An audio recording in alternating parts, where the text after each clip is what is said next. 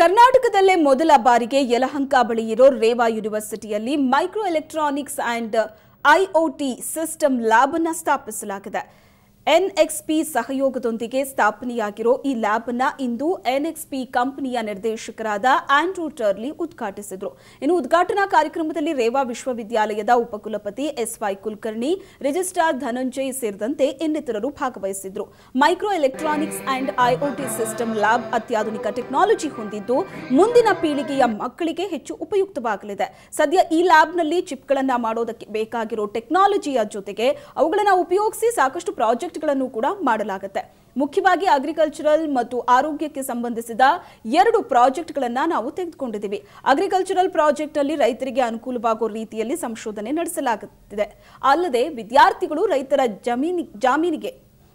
ಜಮೀನಿಗೆ ಹೋಗಿ ಅವರು ಮಾಡಿರುವಂತಹ ಸಂಶೋಧನೆಯ ಬಗ್ಗೆ ತಿಳಿಸೋದರ ಜೊತೆಗೆ ರೈತರಿಗೆ ಅರಿವನ್ನ ಮೂಡಿಸಲಿದ್ದಾರೆ ಅಂತ ತಿಳಿಸಿದರು.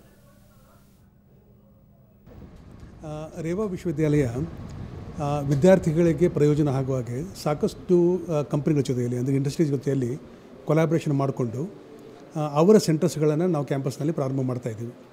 ಇವುಗಳಿಗೆ ನಾವು ಸೆಂಟರ್ ಆಫ್ ಎಕ್ಸಲೆನ್ಸ್ ಅಂತ ಕರೆಯೋದು. ಆ ಸೆಂಟರ್ ಆಫ್ ಎಕ್ಸಲೆನ್ಸ್ನಲ್ಲಿ ವಿದ್ಯಾರ್ಥಿಗಳಿಗೆ ಒಂದು ರಿಸರ್ಚ್ ಮಾಡುವಷ್ಟು ಫೆಸಿಲಿಟಿಯನ್ನು ಕೊಡ್ತೀವಿ, ಅಂದರೆ ಯಾವ ಏರಿಯಾದಲ್ಲಿ. ಹಾಗೆ ಇವತ್ತು NXP ಸೆಮಿಕಂಡಕ್ಟರ್ ಜೊತೆಯಲ್ಲಿ ಆ ಕೊಲಾಬ್ರೇಷನ್ದಲ್ಲಿ ನಾವು ಈ ಒಂದು ಸೆಂಟರ್ ಆಫ್ ಎಕ್ಸಲೆನ್ಸನ್ನು ಇವತ್ತು ಎಸ್ಟಾಬ್ಲಿಷ್ ಮಾಡಿದ್ದೀವಿ. ಇದರಲ್ಲಿ IC ಡಿಸೈನ್ ಅಂದರೆ ಚಿಪ್ಗಳನ್ನು ಮಾಡಲಿಕ್ಕೆ ಬೇಕಾಗಿರುವಂಥ ಟೆಕ್ನಾಲಜಿಯನ್ನು, ಆಮೇಲೆ ಅವುಗಳನ್ನು ಯೂಸ್ ಮಾಡಿಕೊಂಡು IOT ಅಂತ ನಾವು ಡೆವಲಪ್ ಮಾಡ್ತೀವಿ, ಇಂಟರ್ನೆಟ್ ಆಫ್ ಥಿಂಗ್ಸ್, ಅದನ್ನು ಯೂಸ್ ಮಾಡಿಕೊಂಡು ಸಾಕಷ್ಟು ಪ್ರಾಜೆಕ್ಟ್ಗಳನ್ನು ಮಾಡುವಂಥ ಒಂದು ವ್ಯವಸ್ಥೆ ಈ ಲ್ಯಾಬ್ನಲ್ಲಿ ಆಗ್ತದೆ. Well, we're very happy to be working with the university and investing in this lab.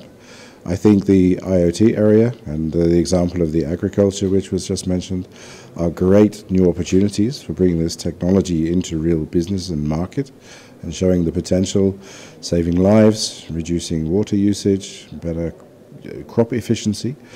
I think also we have other projects at NXP and we see major trends in IoT and automotive, electrification.